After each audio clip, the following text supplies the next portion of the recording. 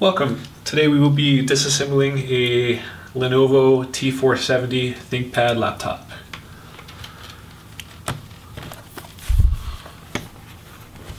Alright, so first we'll go ahead and remove the battery.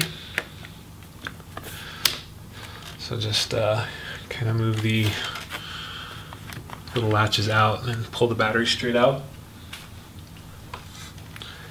And then we can go ahead and remove the screws in the bottom case.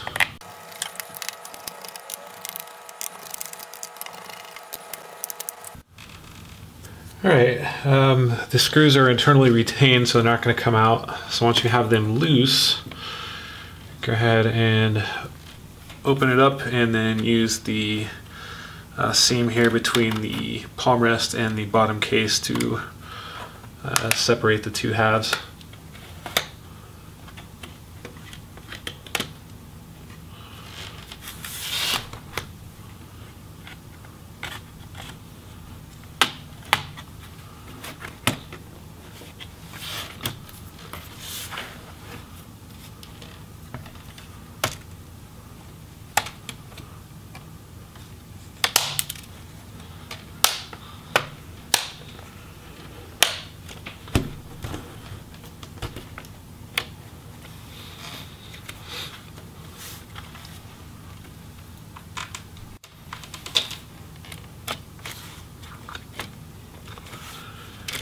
And then once you've worked around the perimeter and got the little snaps, then you can take off the bottom case and have access to the internals.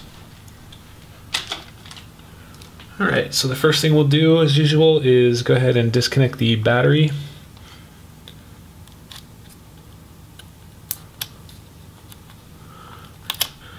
Get the tape out of the way. So with this connector, it's pretty simple. And we just pull it straight out. They don't really give you any tabs to hold on to, so the cables are in there really strong, so you can just tug on that little cable and it will remove it.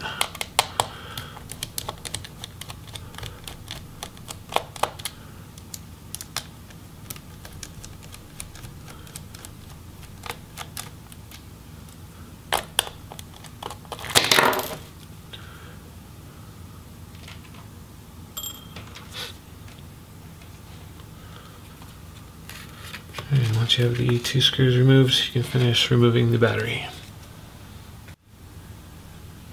Alright, I forgot to mention earlier, as you can see from the bottom case screws, they're going to be a small Phillips head. It looks like the rest of the screws inside the laptop are about the same. This is a 2.5 Phillips. So it looks like that one bit should remove most of the components in the laptop. Alright, so go ahead and remove the memory sticks. So just spread those retainer bars and remove the stick straight out after it pops up.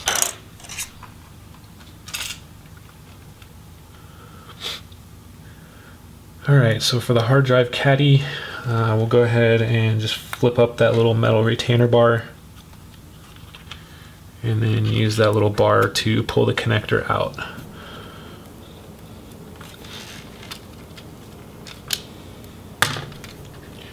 And the hard drive caddy is just held in by little tabs, no screws, it'll just pop straight out. Alright, now's a good time to remove that cooling fan and heatsink. So for this type of connector, it's best to have a fingernail or something else on both sides of the connector and just kind of wiggle it out.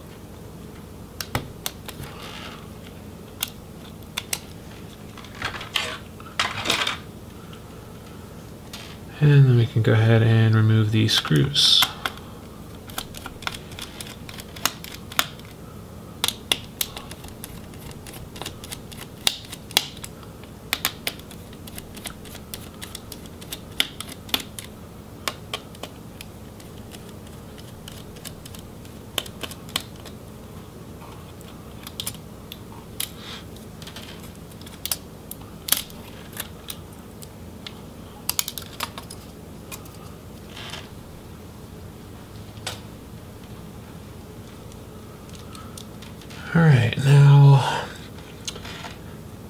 looks like we have a lot of cables coming in from the display to the motherboard, so we'll go ahead and work these cables loose, and we can get ready to separate the display assembly from the palm rest.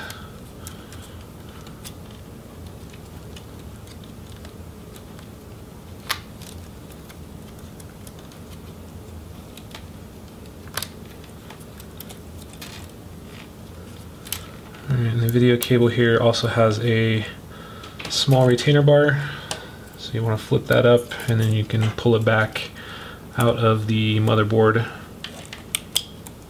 And we'll just work these cables that are coming from the hinge all the way out. And same for the other Wi-Fi antennas.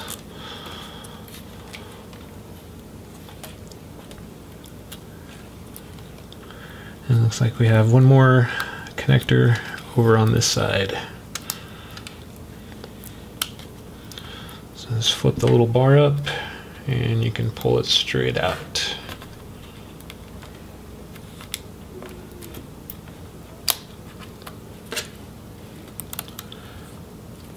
And then we can work it around the little tabs. Alright, so we have the cables disconnected from the display, so we're ready to remove the hinge screws. So we'll go ahead and remove those hinge screws, and then we can flip the hinges up to clear the palm rest.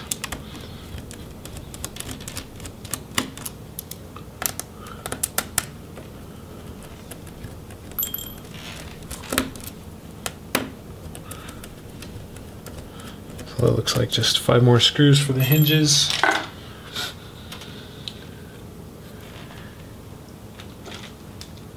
And then if you're planning on removing the display, a good trick to know is a small head Phillips bit can get these hinges started. You can just poke it through there a little bit and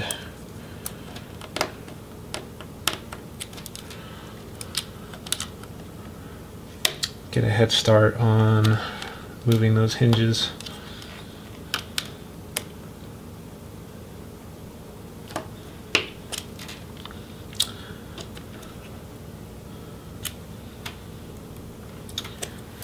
Another way to do it is to leave the hinge screws in there and just open up the display and hold it in place while you unscrew the hinges, but this way seems to be a little bit easier.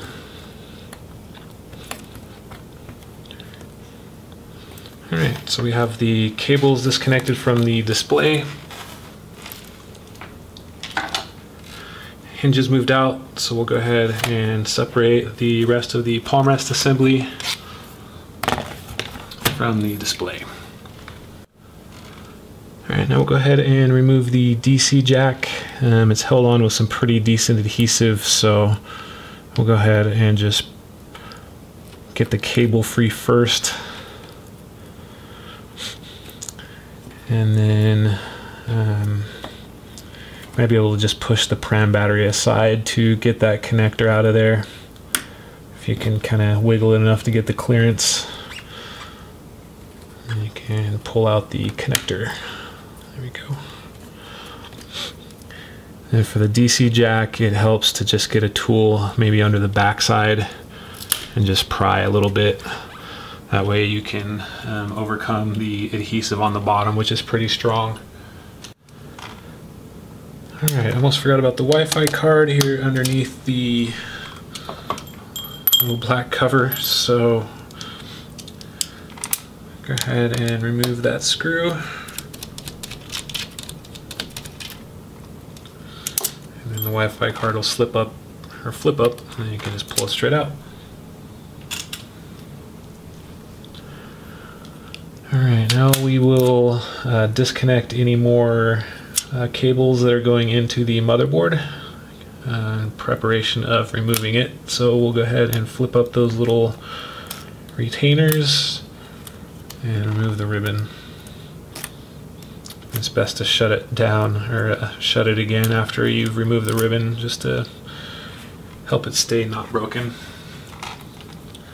Alright, looks like we got one connector for the speakers. So just grab that connector with your fingernails and pull it out. Looks like one more connector over here.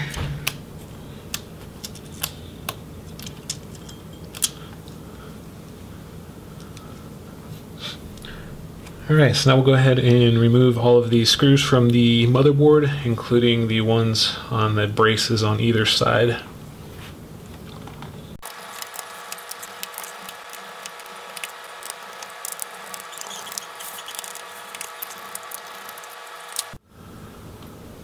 Alright, so trying to wiggle the motherboard, it feels like there's something on the other side, so I'm going to assume that we have a couple more ribbons on the other side of the keyboard.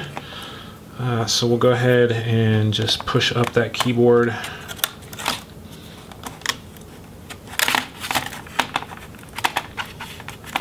Yeah, it looks like there's a couple more ribbons on the bottom here. So we'll just go ahead and flip up those connectors.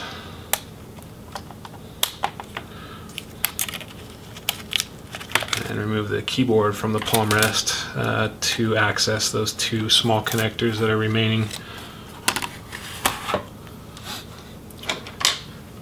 And double check to make sure we have all the ribbons off on this side.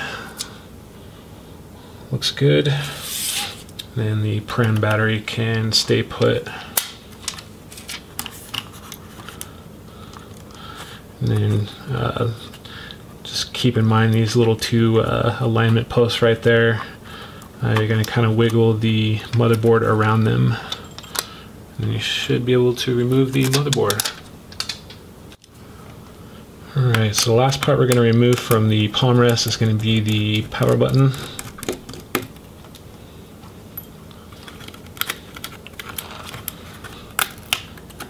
So just remove the screw and then finish unsticking the adhesive. It'll come right out. As you can see, the little touch board, it's just held on by a retaining bracket and one screw. So if you need to replace that, it's just right there. And you have the two speakers held on by some screws. And then touchpad looks like about 4 on the back side to remove that. So that is it for the palm rest, and we will continue on with the display assembly.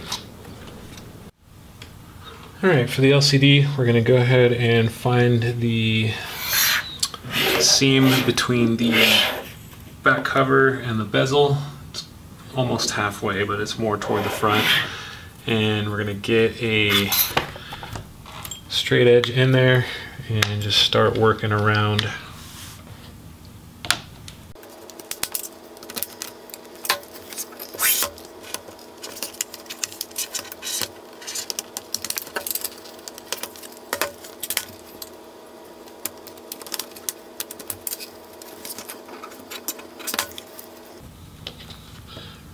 Just a FYI, there is quite a bit of adhesive, particularly along the inside of the bezel, so as you free the outside, just keep working at it until you can kind of get a space going between the LCD and the bezel.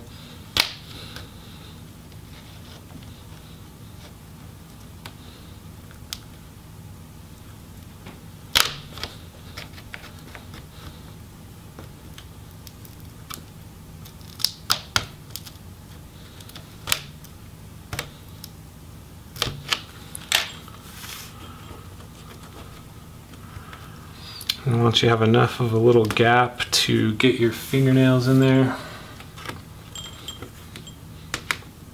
not quite there yet.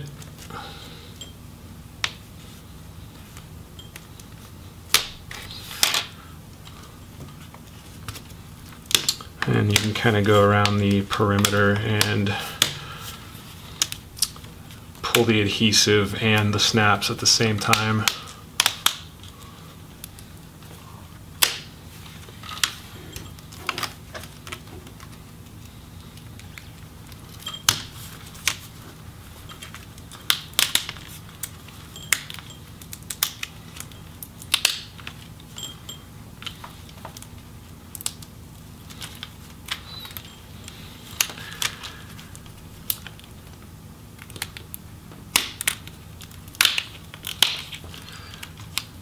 And the same goes for the bottom. It's just quite a bit wider, so you have to kind of dig your fingers in there a little bit further.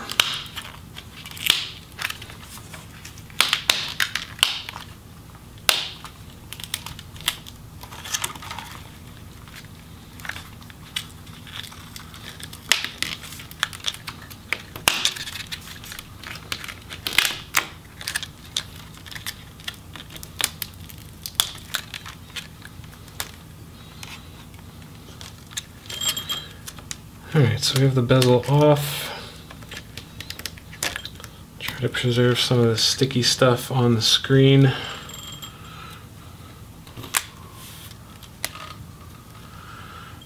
But yeah, as you can tell, there is a ton of adhesive here around the perimeter of the LCD, which is partially responsible for keeping the bezel in place. Alright, so for this screen, you have 4 screws and a video cable connection to replace the LCD, and it looks like just a couple screws here for the hinge, and the hinge rail looks like it's also connected up here for the top of the LCD. So once you have the 4 screws out, you can flip the LCD panel up and detach the video cable and remove the LCD, or you can just undo the hinges to replace the hinges themselves. And then the video cable will also run under the LCD up to the webcam. If you want to replace the webcam cable, you'll have to remove the LCD to do so. Same with the Wi-Fi antennas, but it's just a few screws to remove the components, and most of these are also held on by a little bit of tape. So it's really easy to work on, and once you get the bezel off, you have easy access to the inside of the laptop. Alright, so that is it. We're going to go ahead and leave this LCD assembly complete, but that is how you disassemble a Lenovo ThinkPad T470.